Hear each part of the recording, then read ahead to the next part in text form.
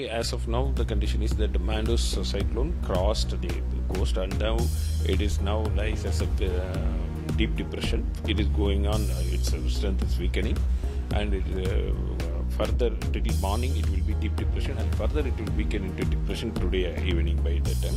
Now it is moving northwest direction, and so under the influence of that northwest districts, that area will still there will be wind up to morning 55 to 65 kmph, which will further decrease by evening by 40 to 50, 30 to 40 kmph. Then under the influence of the system, now rainfall is still going on.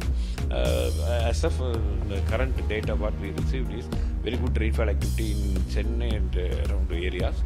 Maximum at present, whatever based on the received data, Kattupakam 16 centimeter, Nungambakam 10 centimeter, Pallikarnai 7 centimeter, Poondamalli 10 centimeter, Udal 10 centimeter, Villivakam 6 centimeter.